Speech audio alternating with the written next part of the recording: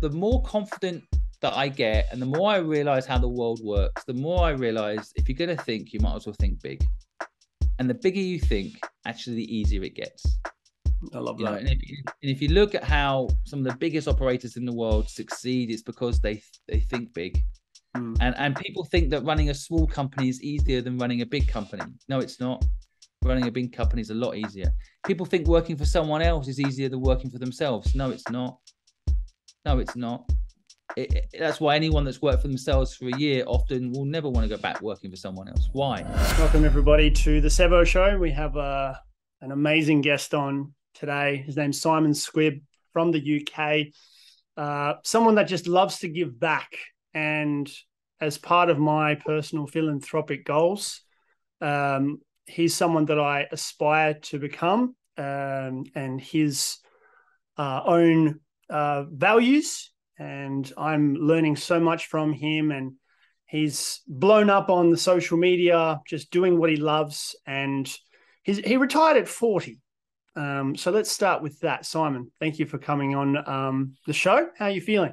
Good. Thanks for such a nice intro. I'm feeling good. Thank you. So Simon, tell us a little bit about yourself, where you started and how you got here. So I guess I often start my story at the saddest point in my life, which was at 15 years old. My father, at just the age of 56, died suddenly of a heart attack right in front of me. And then a very short period of time after that, I had a big argument with my mum, and she kind of said, it's my way or the highway. And I said, I take the highway. And combination of her kicking me out and me walking out the door, I found myself homeless. And at that moment, it was, of course, an incredibly sad time in my life, an incredibly difficult time in my life. But I often tell people that if I hadn't had that hard life, that difficult moment, I wouldn't be where I am today, which is in a place of happiness, contentment, and having a purpose. And I needed that bad luck to have good luck. And so it turns out that sometimes bad luck is good luck in disguise. And it turns out that good luck is sometimes bad luck in disguise. And so that's where it all started. I basically had no choice at 15 years old but to start a business. Never crossed my mind. School never taught me about business. I never understood anything about what an entrepreneur meant or was. And I had no choice but to become one because I didn't have a national insurance card. For those living in England, they'll know what that is, but basically a card that gives me permission to work. I didn't have that, and I didn't have an address to get one of those. And therefore, I literally had no choice but to start a business. I started a gardening company, and luckily it worked. And that business generated money for me to get out of homelessness to where I am today, a multimillionaire, able to give back and help others and feel useful in the world by helping others. That's amazing. And thanks for sharing that. With your retirement age, some people in the comments, I would read the comments, don't understand what you mean by retired at 40. What is your definition of retirement? So for me, it's not having to work unless I want to, and having the ability to work on what I want to work on regardless of money. So that sort of privilege where I'm not having to say yes to certain things to earn money. I can say yes to things because they feel right. I can say yes to things because it matches my moral code, but I don't have to say yes to anything. I don't need the income. And I think it's quite a privilege and a powerful place to be. And that's how I define retirement. People misunderstand it as I'm sitting on a beach all day doing nothing or playing golf all day. That's not a purposeful life in my mind. But at 40, I reached financial freedom and was able to do whatever I want to do. It's not just income, but it's also having the means to do big things, like start a platform that helps people for free build their own business, as I am doing today. And so, yeah, I think that's what retirement to me is that freedom to do what you want. Retirement from the old way of thinking. Retirement from this concept that the way to live is to earn a certain amount of money each month. I retired from that existence. I love that. And when you did hit that spot, how did you know it was that that day? Do you remember that day? To be honest, it wasn't any particular day. I think it was a process. So I sold a company called Fluid that I'd built up to Price Waterhouse Cooper. And that process of selling that company took about a year. And once the company was sold and the money dropped in my bank account, I carried on working as normal. And I had another business, which was an investment business. We invested in startups. I carried on working that business. And about 6 months into that process, I thought, I haven't spent a single pound, dollar of the money that I had earned from selling my company. And I realized that perhaps I needed to take a break, stop for a while, and reassess what was important to me. And so that's what I did. And in that kind of, I guess, pause, I termed it as retirement. It kind of freed me from the constraints of what do you do when everybody sees you. They say, what do you do? And I just said I was retired for a while to give myself some breathing room to figure out what it is I wanted to do next. And in that breathing room period of time, COVID hit. And that hit me as I was reading about all these people that were losing their jobs, especially in the F&B industry. They didn't know what the future would look like, were worried. At the same time, I was reading about how technology is going to disrupt us in the future. Cars are going to drive themselves. That means lorry drivers out of work, taxi drivers out of work. A lot of the people, ironically, that we're actually relying on during times like COVID, all these jobs are going to get replaced by machines. And so, yes, it's probably 10 years away, but that isn't that long. And I wanted to, my brain basically clicked into this idea, well, what if we give everybody the ability, if they wish, to start a business of their own, small or big, something purposeful that you can own. That's where my mind went. And then I realized, of course, back to the younger me, how education had let me down. Education system doesn't teach people business. It doesn't teach people financial literacy. People's first experience as young people is with debt. And I wanted to change that. So I set about trying to do that.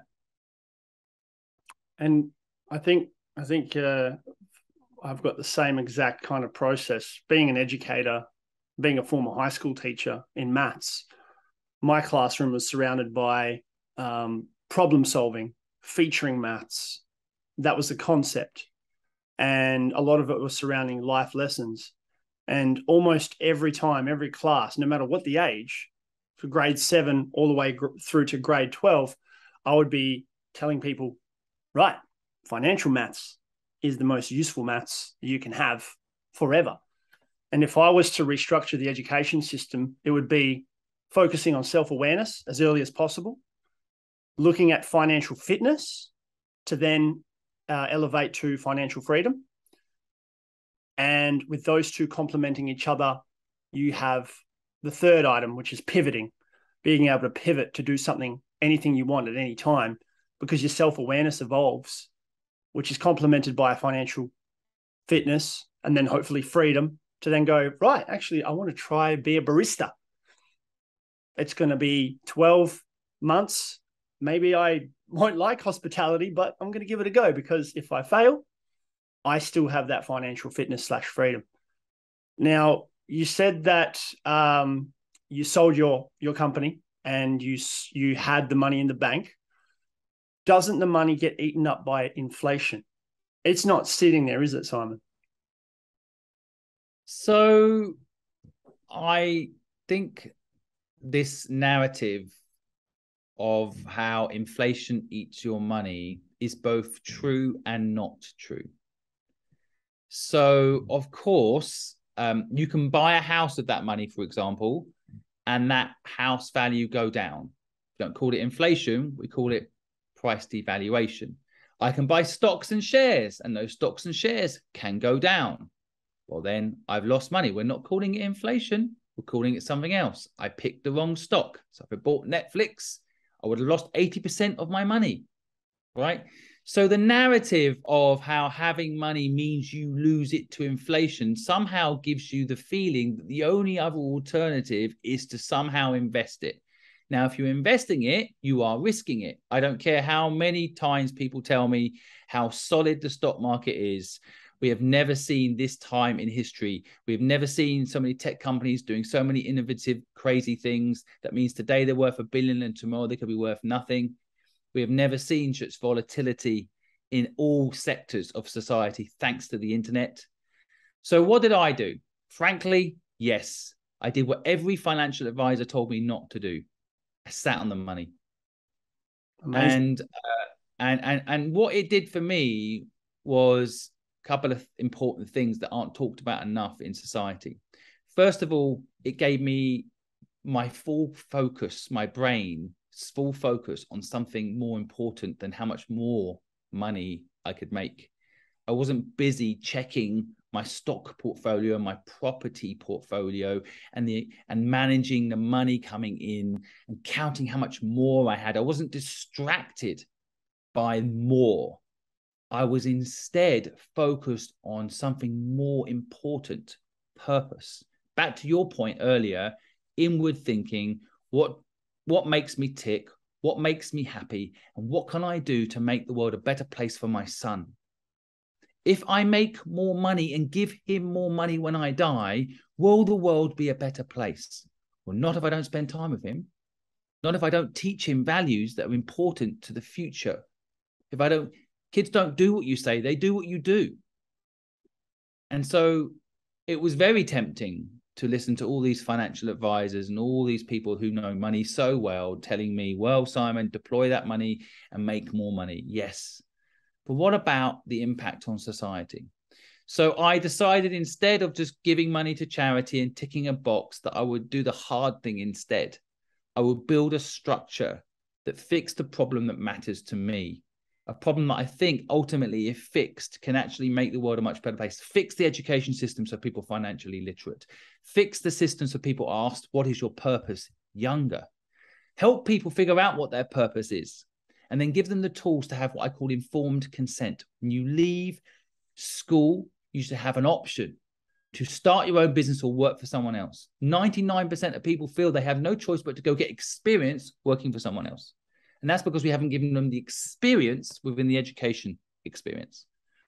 So coming back to your question, I initially sat on the money and yes, inflation ate 4.5% of it. Yeah.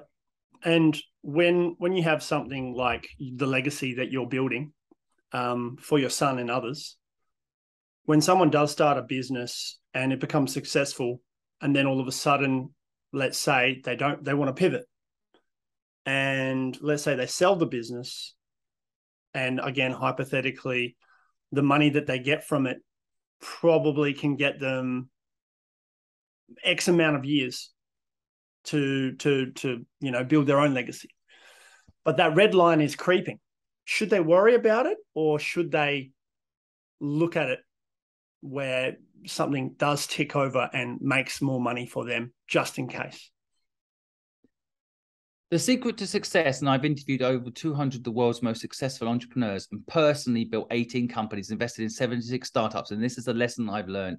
You have to go all in if you want to succeed. You have to be willing to risk it all. You have to go up to the red line and laugh and jump. If you don't believe, who else is going to? Yeah. People get distracted with plan B. The Vikings used to call it burning the boats. You land on an island called England, you burn the boats behind you, you will conquer that land. If you had the boats to go back on, at some point you'll panic and go back on those boats and you will lose. You have to go all in. And this is a concept that people don't understand. They're not playing life like a video game, and they should. You have to go all in. Yes, you might fail, but you went all in. You won't have a regret trying. People only regret what they don't do, not what they do. There's no contingency plan, only going forward. There is no option. And I learned this at 15 years old because I had no choice but to make my first business work. I had no experience, no money, no network. And I made it work because I had no choice but to make it work. So with that gardening business, how did you fund it further to grow it? So it's so simple, and it's a formula that I have literally copy and pasted my whole life since. And I learned it by accident. And it's simply this.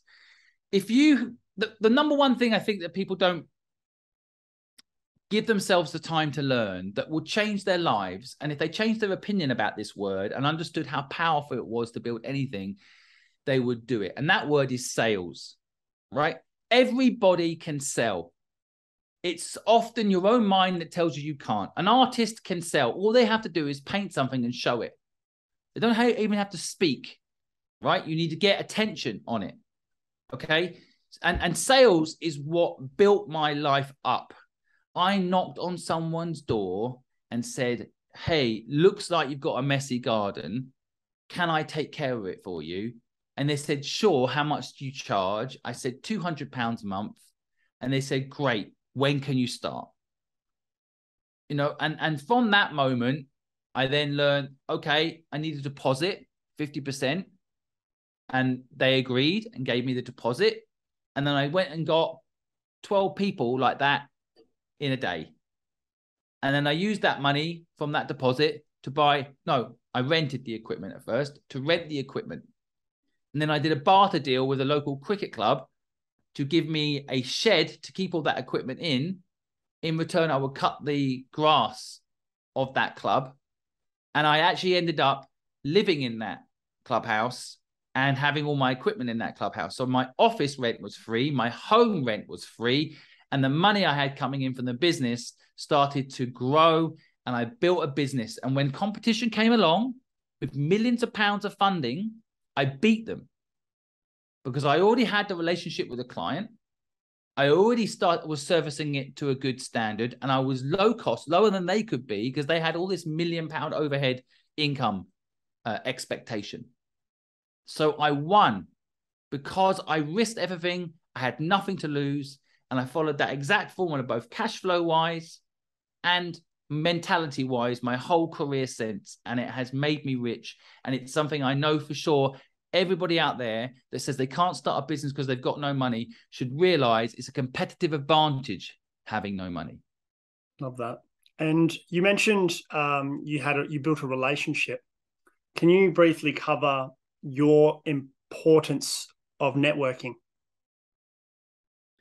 So I think the word network is your net worth. This kind of sentence, this networking thing, is a little bit overplayed, right? So this is actually the argument I hear for why people should go to university. Spend 4 years of your life and get into debt, learning marketing, which you can learn in the real world in a month. Practical. And you'll build a network. Well, I personally have built networks around the purpose of my business. A big network is pointless unless it has a focus. So, for example, the gardening company. I built a network of clients, and then I asked those clients to recommend me to their neighbors, right? Great. And then I hired people to help me do the gardens, and their networks I tapped into. And then I hired someone from a marketing background to support me and teach me marketing, and I became a marketing expert eventually myself. But I learned from them, and I got their network. You know, like, you don't need to spend 4 years at university building a network. I love that. You instead build 4 years building a business, and the network becomes your business. Yeah, exactly. Go into the practical side of it. Even work for free at the start if you have to get the runs on the board, and go from there. If your work is good and you believe in your product or service, they will pay you eventually. You just got to prove your worth. And that's the other thing that I tell my students. Sev, how do you get started? What if I don't have experience? Get it, because if you offer it for free, you can't compete against free work. And that's what I did with my photography. They're saying photography is a saturated market. They say wedding photography is a saturated market. And I went in and went, you know what? I'm just going to teach couples what they need to know for their wedding day. And I'm going to pepper in that I'm a wedding photographer. Did that on TikTok, booked out for 2 years. And now I'm consulting other businesses on how to do it. I learned marketing. But with that, speaking of consulting, because that's really what I'm getting into. I love the whole helping businesses and problem solving. Again, back to that maths thing, right? It's a bit of a selfish question for me personally. I can do sales, but for some reason, I feel like I believe in my product and I'm compassionate about it. But I am so much more comfortable when I get approached from people saying, hey, saw you from this person or saw you online. Can we work together? Can you teach me? And that happens already. And I've made 5 times my school salary within 2 years. So I'm successful in that department. But if I wanted to scale and grow further, I have to actually sell myself now to really cast the net out. And the question is, why do I feel hesitant to want to sell? Why do I feel that I don't provide enough value, even though I've got the runs on the board? What advice would you have for me? So, okay. And by the way, I think what you're talking about, a lot of people will relate to. And this is what I mean. If I say the word sales, people almost repel. No, everyone wants to buy something and no one wants to sell something, right? So if you can learn to sell, you're going to have a leg up. And like anything, if when I was younger, of course, I wanted beautiful women to just come up to me and start talking to me.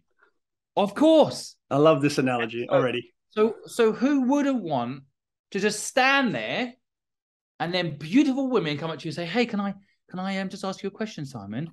Of course. Wouldn't that feel good? Wouldn't that feed my ego?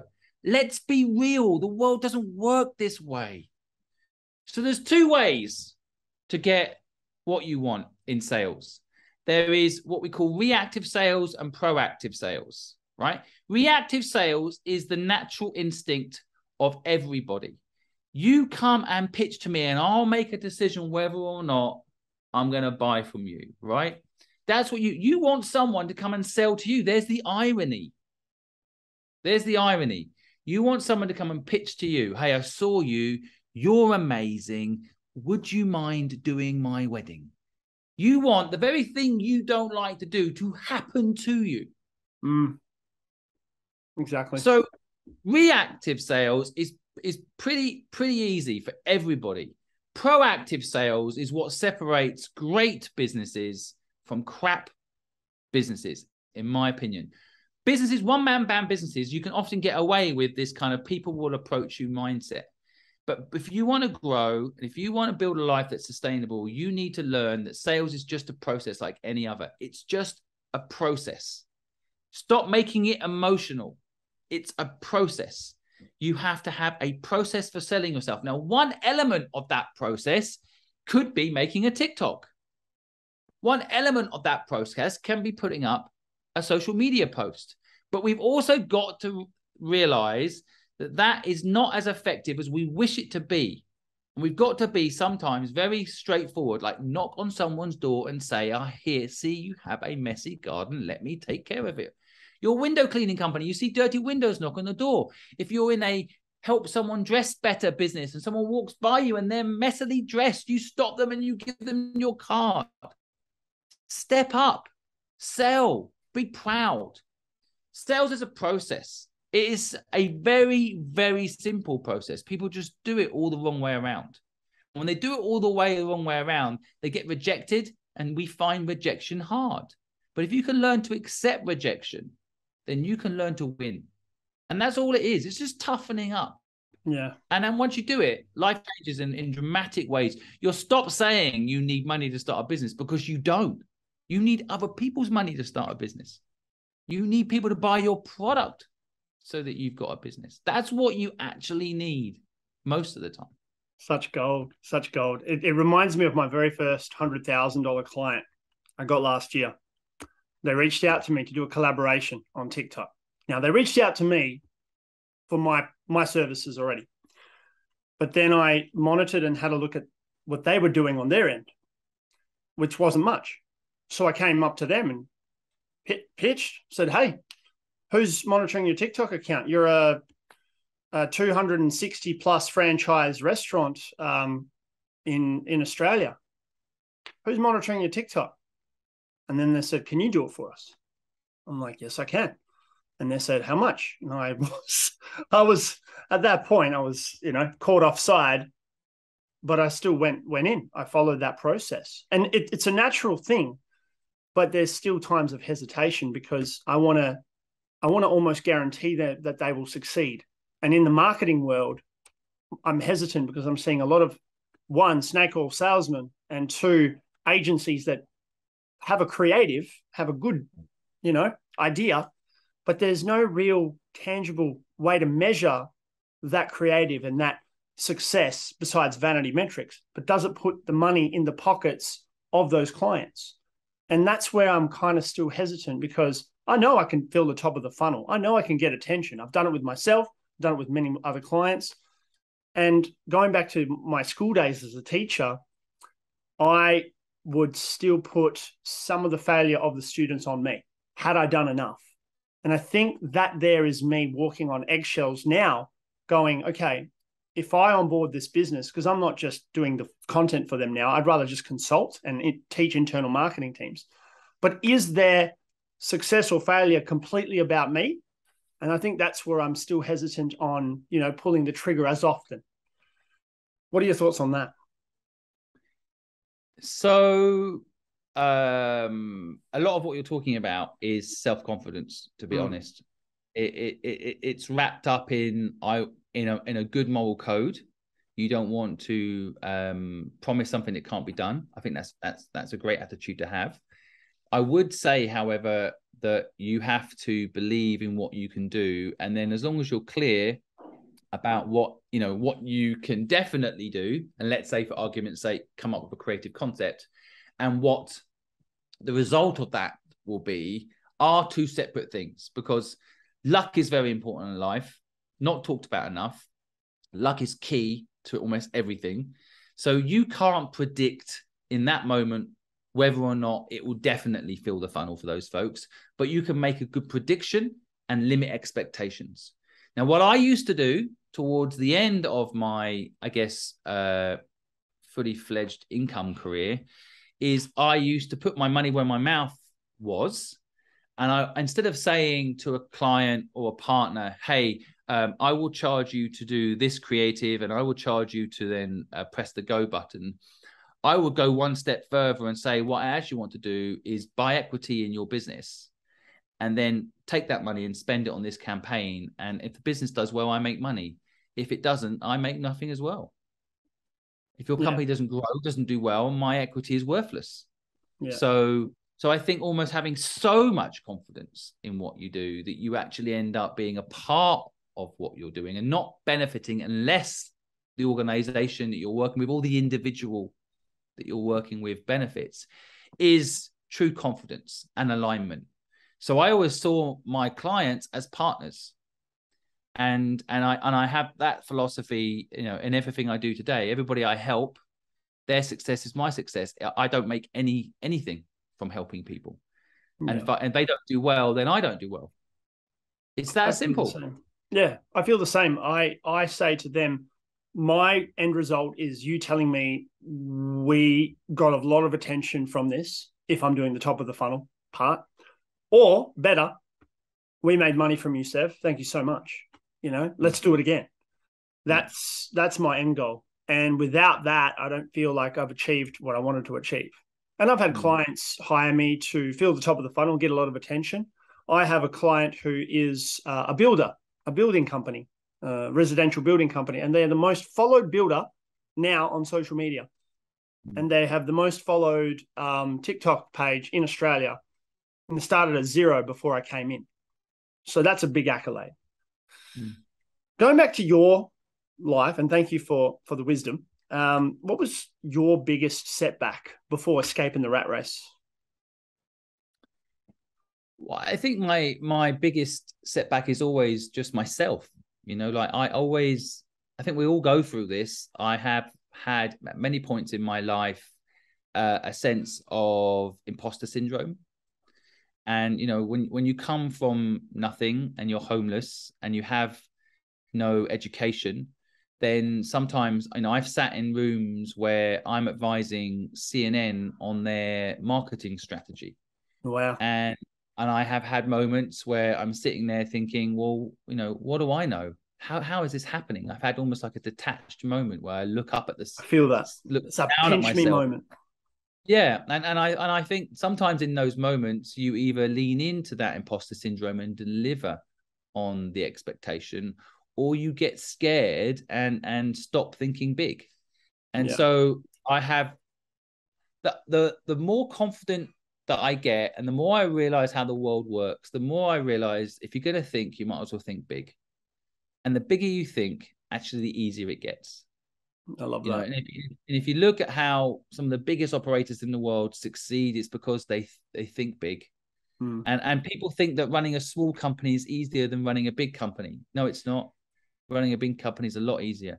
People think working for someone else is easier than working for themselves. No, it's not. No, it's not. That's why anyone that's worked for themselves for a year often will never want to go back working for someone else. Why? You want market research, 99% of people will be that way. They might moan about being an entrepreneur. I kind of feel like I they moan need every to. day.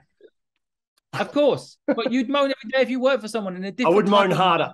I would moan harder, Simon. It Absolutely. would be a different type of moan. It would be a Yep. muted, kill my soul type of Yeah, moan. Whereas exactly. when you moan about your own business, it's actually bringing you alive. It's making you fight. It's telling your subconscious to get on with it. You know, it's an important moan. And I think that's the differential that isn't highlighted enough. When entrepreneurs moan about how hard it is, what we're actually saying is we feel very lucky to be here and we don't want it to slip away. Absolutely. Absolutely. I feel that. And what I work best when my back's against the wall and I have nobody else to go, hey, someone above me, can you help? It's all me. You know, I ask for help of other professionals in the same league, in the same industry. And that's where collaborative networking in the same field helps, not competing. I am very competitive too, but at the end of the day, there's plenty of clients for everybody, you know, and we can't possibly all serve every client. Um, Talking about marketing and your blow up on TikTok over the last year, how what made you pull the trigger on short form content? Well, I was retired when I started on TikTok, and I was, and I guess kind of still am, somewhat of a full-time parent in my mind. I had a little boy who I adore, and I absolutely love looking after him and spending time with him, and felt very privileged that I could do so. But I felt like I needed human connection. I think we all did, I guess, during COVID as well. And I heard about two things: Clubhouse Oh, and Clubhouse. TikTok. Yeah, exactly. And so I kind of jumped in, really wanting to socialize when I had time to, and I had time to when my little baby was asleep, and that baby was often asleep on my chest. So, I could go on to social media platforms and make posts on TikTok and upload it. It wasn't live really then. And I uploaded content that I felt might be useful to those people out there that were struggling, those that didn't have a job or those that couldn't find one. I wanted to give them tools to create one for themselves. And it felt good to upload that video. And then I would go live on Clubhouse and talk to people who had issues and needed help.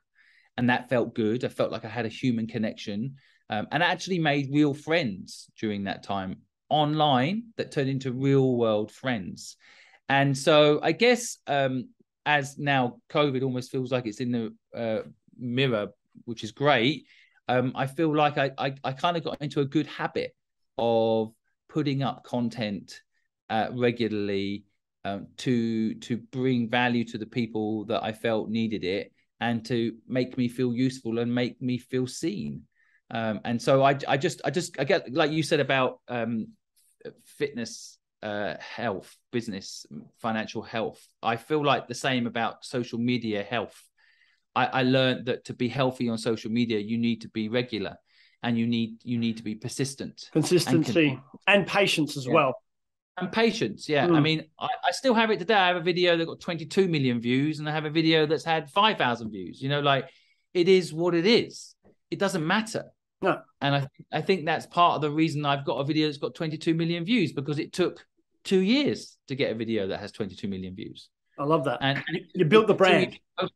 You build the brand, you build the consistency, you learn how to do it. I'm still learning how to do it. I'm still playing around with it. I'm still making mistakes with it. And I think that's what a lot of companies struggle with. They're like, oh, we want to do the perfect post and we want to make it go viral. That's my issue right now with company clients. They hire me to help them, and then when I give them their content pillars, the ones that are disruptive and different to the rest of their competitors, they go, "Oh, no, we can't do that. No, nobody else is doing that." I'm like, what do you mean? That's a good thing. Yeah. How do I break through that? Don't try to convince clients to do it. Just do it yourself. And I have done that, and it worked. And then they took the praise, which is fine because I still got paid. But yeah, it's an interesting one. I think that's the rise of individuals is quite exciting. I believe that businesses like Google and Facebook are going to get disrupted by someone who's going live on TikTok today. And they might not see it. These big companies won't see it. But you only have to look at little shoots of this starting to happen with folks like the Kardashians becoming the largest makeup brands in the world and so on. You know, like influence and attention is going to beat these brands. And people won't want to use Google anymore. They won't want to use Facebook anymore because they won't know who's behind them. Yeah, they want a creator to get word of mouth from, because that's really what it is. The creator or influencer. They're using creators. Yeah. But they're not. That's not the same as what I'm talking about. I'm talking about like someone like yourself and the people listening.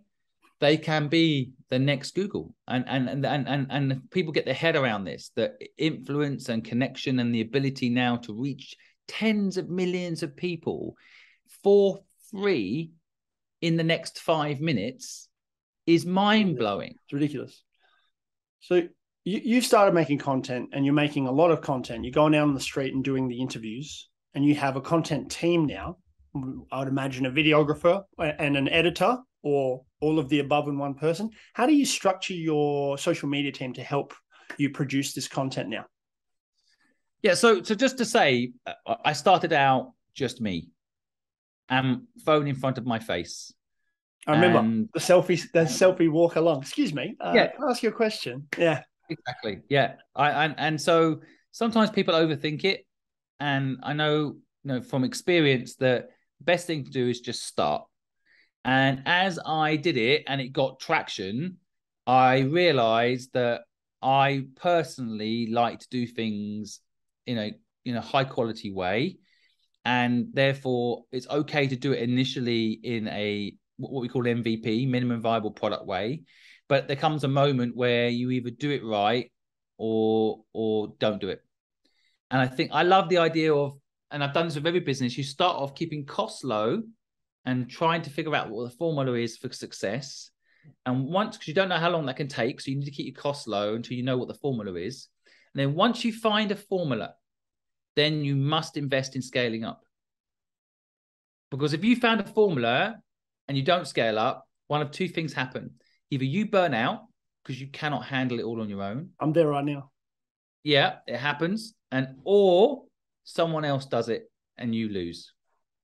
Yeah, I'm literally there right now. Not burnout, but starting to delegate and expand my help. I've got a helper, I've got an assistant who's a brilliant creator himself, and I'm appointing him as the creative director of my brand, whilst I run the mill of my consulting and my workshops for how to, utilize TikTok reels and shorts for one's business. But I also want to keep my own personal brand going, run the mill of Sev and my connection with the kids, because my philanthropic goals are, much like yourself, give back and educate them that they can live the life that they've always wanted. Sorry, my dogs are barking for some reason. Moving into the philanthropical stuff as well, what is the biggest thing about your social media that has done for you on a philanthropical level? Well, I really like the idea of making social media have social good. And I think there's a lot of negative about social media, and there is a lot of negative to be said about social media. But I want to focus on the power it has to make a difference. So an example would be, for me, two things. One, I don't want a social media following for my own ego's sake. It certainly feels good to have something that's working, but I love the idea that my platform is there to highlight other people's dreams and to help other people's dreams happen. And that's really exciting to me. You know, if I can build up a following and that following then can be leveraged to help someone's dream come true, then I feel like that makes the social media worth it. The other side of it I find really exciting is this kind of idea that let's say I've got 1.2 million followers on TikTok at the moment. Let's say every single one of those people joined me in this give without take idea and did one kind gesture for a stranger today, whatever that is. Listen to someone that needed some listening to, bought the person behind you a coffee, did something nice for a stranger. Imagine if 1.2 million people did that today. A couple of amazing things would happen. The people that actually gave that help would sleep better, because giving is something if you feel deep. The second thing is the person you actually gave help to would feel good. And the third thing is that person that actually was helped would remember that that's in us and would help someone else. The domino effect would be huge. Absolutely. And so that's why I try to encourage in my community. Let's not judge. Let's not judge each other. Let's help each other. Help without expectation is very powerful. I've made a big mistake in my life under this concept of give and take. Give and take is wrong. If I give someone something and I expect something in return, I have often been disappointed. It's transactional. It's transactional. They didn't pay me the money back. They didn't give me enough respect. They didn't say thank you enough. You know, they lied to me. Whatever it is, you end up disappointed, which is why you end up having follow-up sayings like, no good deed goes unpunished. Well, that's because you had expectation, right? In fact, the key is not give and take, but give without take. Help someone because it's the right thing to do. Absolutely. And do it if you can. And do it because it will make you feel good if you want to build a selfish element into it. And so, yeah, that's something I feel very strongly about. And when you ask me about the effect of social media, it is that the ability to affect change and affect change in a way that, you know, literally can solve world hunger. You know, if everybody followed everybody's kind gesture today, everybody that wasn't having food in their hand today probably would by the end of today. It's amazing. So speaking of feeding hands and feeding your own hand as well, what would you say to people who are hesitant to start showcasing their business on a platform like TikTok? So I think the most important element of social media is that you enjoy it. And so if you genuinely don't enjoy doing it, then get someone else to do it or don't do it. There are plenty of ways to get noticed. And for example, again, you know, knocking on someone's door as I did and saying, hi, I'd like to clean your windows, or I'd like to do your garden. You know, sometimes people are overlooking this. Very simple approach. But social media has the power to reach a lot of people quickly. So make sure that you're not avoiding fear. Make sure you lean into fear, because fear is actually an asset. It's misunderstood in today's society. People think that fear is something you're meant to turn off when someone asks you to do something and you feel fear, and you could just say no, right? You're not meant to say no. You're meant to say yes. You're meant to lean into fear. It's an asset. Originally designed, a lion's coming towards you. You see it coming towards you. You can run faster. You can think differently. It is actually a superpower. So I think, you know, be careful with social media. If you're not doing it through fear, then overcome that fear. Lean into it. If you're doing it because you don't enjoy it, that's different. If you're an introvert, for example, maybe write good blogs and post them on platforms like LinkedIn. Learn to leverage your superpower and apply it so it's sustainable.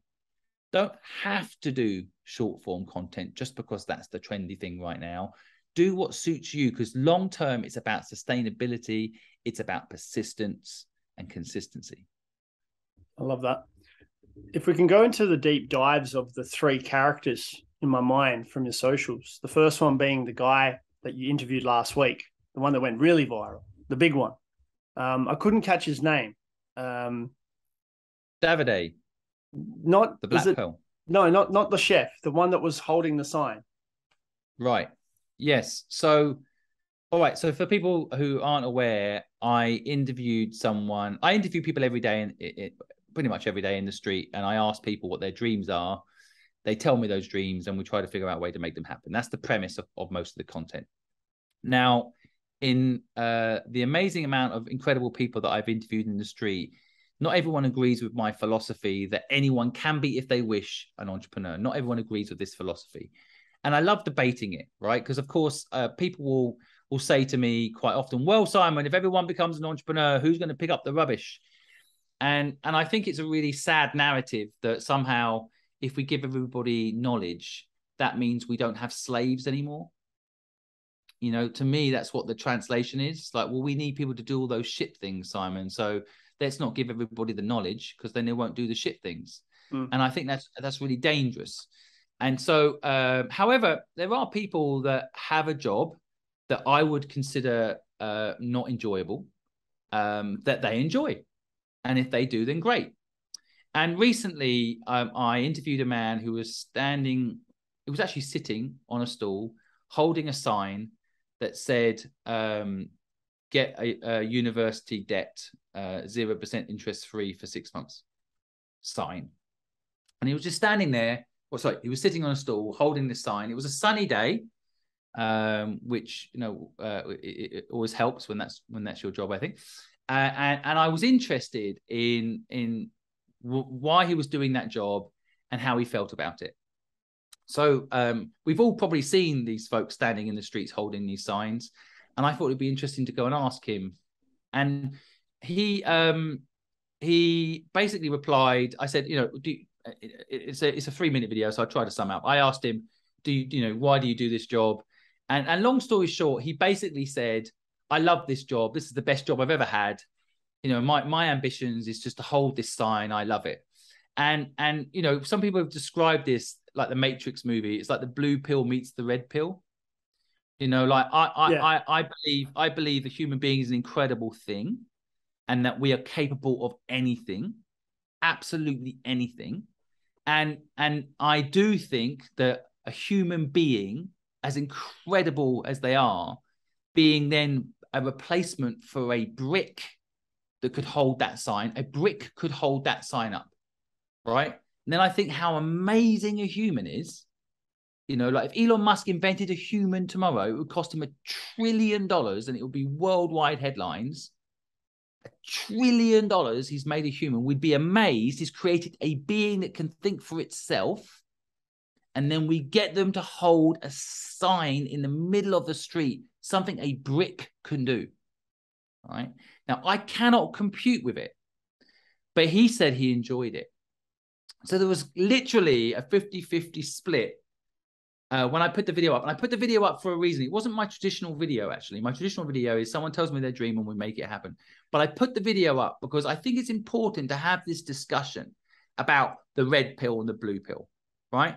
And back to the narrative that everyone will tell you that being an entrepreneur is so hard. The next day, that guy is standing in the pouring rain holding the sign. The day after that, his boss says there's no job for you anymore, right? And so to me, his moment of happiness holding that sign, very important to live in the now, is amazing. But equally, there is an element of me that feels like he's not aware that he can have control. So I attempted to give him control. I attempted to suggest, well, why don't I help you start your own sign business, right? Have your own fishing boat. Because people use the fishing boat analogy about the guy that wanted to teach him how to fish. Have loads of restaurants. I wasn't saying open loads of restaurants. I was saying have your own destiny in your own hands. And he basically said no. I really like just holding someone else's sign and sitting here in the sunshine with, you know, no responsibility. I'm happy. And although I think I was very respectful, but definitely his philosophy isn't a philosophy that I feel is good for society. And again, in the comments, people were saying, oh, you know, Simon Squibb looks more stressed than the guy holding the sign, as if having no stress equals a better life. And the narrative I'm trying to push is that we are here to challenge ourselves. We're here to leverage this incredible brain and ability to move humanity forward and create. And the education system, on top of the debt system, has almost tried to dumb us down into batteries for the system, robots that are willing to do absolutely jobs to please the without getting into conspiracy theories, but the financial 1%, right? The financial 1%, because everything is driven by economics. And of course, they need someone to do these jobs. And so, but I'm here to tell the truth. I have nothing to gain by telling everyone they should work for themselves. I mean, what do I gain? No one wants to work for me because I'm telling everyone to work for themselves, right? So even in my own colleagues, my own team that you mentioned earlier, I give them all equity in the business, right? Because I feel like that's the only way to unlock what we have recreated is slavery. We have recreated slavery under this context of minimum wage, right? And so all I'm saying is, if you are not a slave, I want to give you choice. And here is the option. Here's the education to give you choice. So you can go to an employer if you wish. And that's great if that makes you happy. But I don't want you to be forced to do that because you've got no other options. And that video symbolizes that struggle, I guess, that I have explaining this narrative. Because a lot of people will default to, well, he's happy. He's enjoying holding that sign. And I completely understand that. But equally, I was happy the next day not having to hold that sign. And instead being able to take my brain power and help another human being. Something he was not able to do because he had to hold that sign in the rain. Yeah. That's what his boss told him to do. You can lead a horse to the water, but you can't force it to drink it as well. No. But I partly think my job is to show the water and the horse that's not drinking and the horse that does, and what happens if you don't drink as a horse. Yeah, have that contrast. I really appreciate your really extended answers and rants. I do have a few more questions, but if you're ticking over for time, just let me know. I did want to do a mini deep dive into Andrea and Davide. But just quickly with Andrea, where is she at now? So I just got off the phone from Andrea before this call, and she had accommodation for the last 6 weeks, but the accommodation structure has just run out. And so she's now back on the streets. And I was just talking to her about how we can get her back off the streets. And it's kind of a trap that someone like her is in, a trap that a lot of people are in. And just for the people listening, I don't care who you are, you're 3 steps away from being homeless potentially. You know, if something happens to your family, you're going to start drinking. If you can't make your bill payments this month, your house will get reclaimed.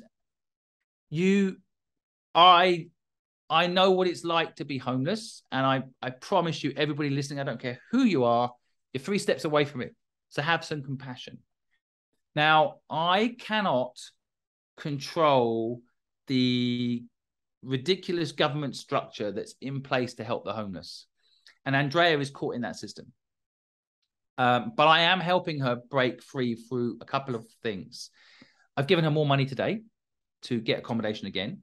And I,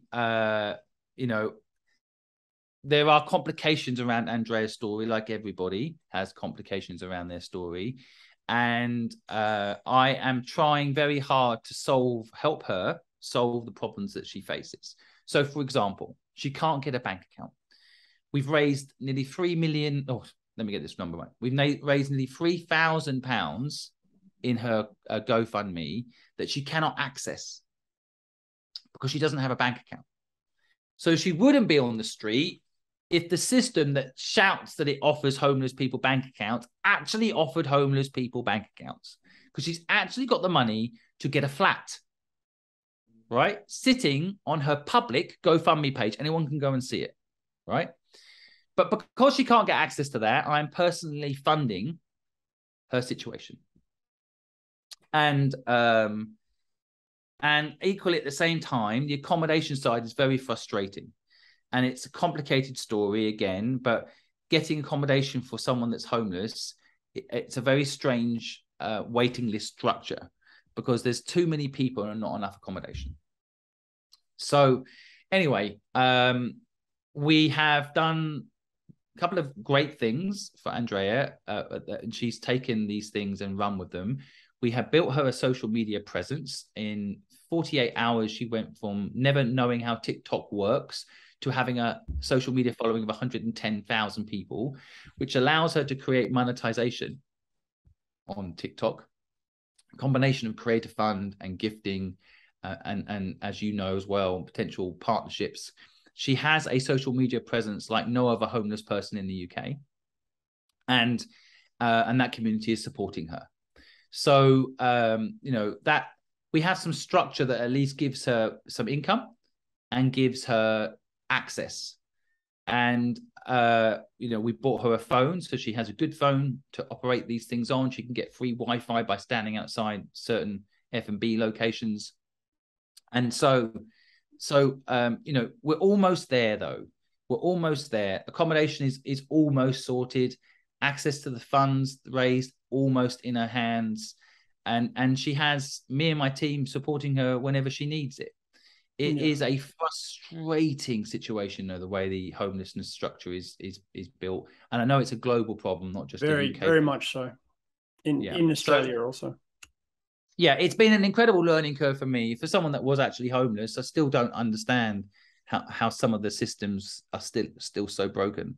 Yeah. And I get quite angry when, someone like Andrea can't get a bank account and therefore can't get the accommodation she needs. And we end up in this strange, repetitive, broken merry-go-round. The system isn't set up for you to succeed, but it's set up for you to fail even further once you do. Yeah. It's an astounding thing. And I mean, I've had situations in my mind with homeless, like with ideas, like what if we trained the homeless with phones that have the cameras to make content for businesses in exchange for food, first and foremost. Social media is in demand, content is in demand, attention is one of the biggest, more valuable than oil, apparently. Why not use that, as a thing? But I completely agree. I mean, this is one of the narratives that I'm trying to educate people on. Like, people tell me I shouldn't be filming, helping people. Well, my point is, if I hadn't filmed what's happening with Andrea, there wouldn't be awareness of what's happening. And that equally, Andrea wouldn't have a community and wouldn't have an income stream. And I feel like, we've got to raise awareness. The old system doesn't work. This whole I'm helping people behind closed doors and not telling anyone about it. It's not helping. That's what I'm seeing as well. Like, and I'm not like shitting on these people, but they just go, hey, I'm going to do a good deed today. Here's me doing a good deed. Please, hopefully there's going to be some, views and followers behind this. It's such a trending thing. And then someone like yourself comes along and goes, I actually want to teach you how to fish. That's the difference. And as well-hearted these kids are coming out and giving away hundreds of dollars just as a good deed, there needs to be more in terms of that teaching how to fish. And teaching how to fish, you're doing that with Davide. Quick update on him? Yes. So this story is so heartwarming. I saw a man walking towards me with a bounce in his step. And as he walked towards me, I said, what's your dream? And he almost walked by me and he just turned and said, my dream is to open up a restaurant. And I basically said to him, well, how can we make it happen? And the video went crazy viral. I mean, on TikTok, it got 22 million views. On Instagram, I think it's 12 million views. On Facebook, it's 11 million views. Just, huge, half the population of the UK have seen that video. And so, incredible. And then basically he cooked for me and my team at Entrepreneur House, and the food was mind-blowingly good. Yes. And yes, exactly, which is what everyone wanted to hear. And it was true. It was amazing. And we recorded it and we created a YouTube video about it. People can go and watch it. And then from that, we're like, right, what's the next step to make David's dream happen? And what I really love about what David wants to do is a large part of what he wants to do is build a F&B business that actually cares about the staff, because most of the F&B businesses, we all probably know how badly treated a lot of the F&B people are. If you go to any chain restaurant, quite often the staff don't even get the tips, and then they're long hours and not allowed to call in sick and stuff like this. So David's whole thing is like build an incredible experience for customers, of course, but the restaurant model is about looking after the people that work there. And I really love that. It's needed. He's a chef who feels, he's seen it all and how badly treated staff have been in F&B locations. And he wants to change that and prove that that can be a profitable thing to do. Amazing. Looking at building a business with somebody else, your latest post is about partnering with someone to potentially raise $1 billion business, someone that is ahead of you in that scope. How do you know, obviously, besides the success and their experience, that they're the right fit for you as a partner to accelerate or excel you and go the next step further? Yeah, so this question to me is like asking, how do I know the person I'm dating right now is the one I should marry? Pretty much. I think sometimes, like in business, it's very similar to like your personal life and relationships. You have to date people. And I think people rush into things, but equally they don't make decisions when the time feels right. Like there's always going to be potential problems in a marriage, as there would be with if you teamed up with someone in business. I think the most important thing you've got to do is check out someone's moral code. You got to understand no agreement's going to protect you from a bad person. So what you want to do is figure out if this person is good or bad. That's it. And good or bad is subjective, but what matters to you? What's the red line to you? So my first business partner, Helen, I learned something very important about her. We had 1 month where our cash flow was bad.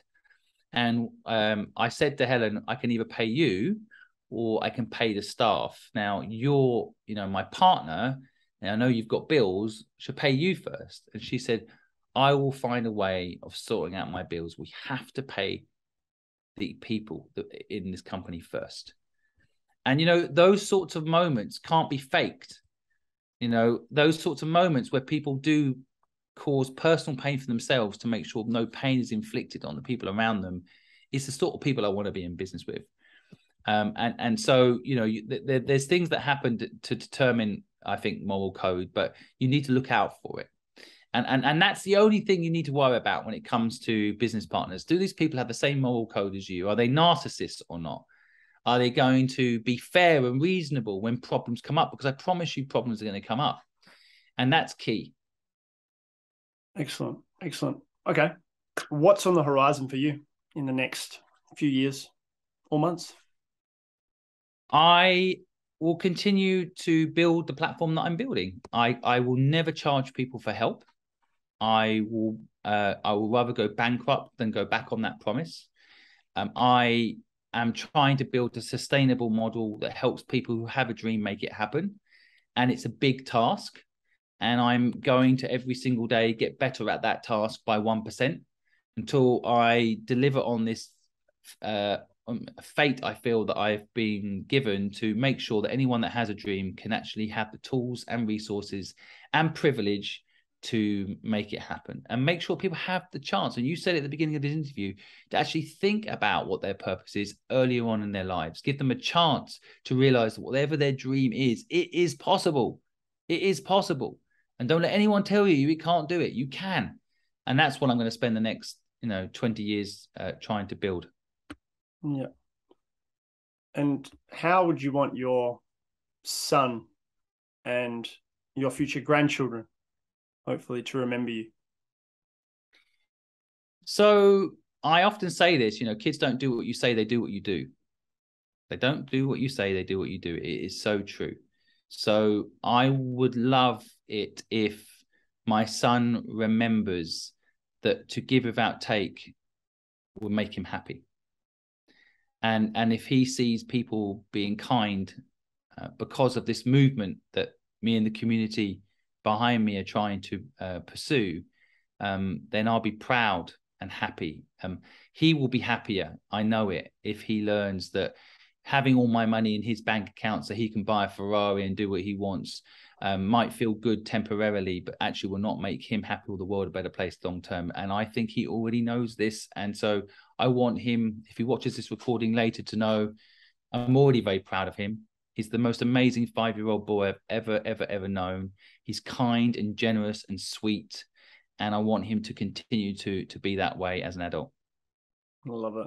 It's a perfect ending to a really wonderful interview. And thank you so much for the chat. I could talk for hours, and I know it's morning for you here over there in the UK on a Monday morning where the sun is shining and you're ready for the day.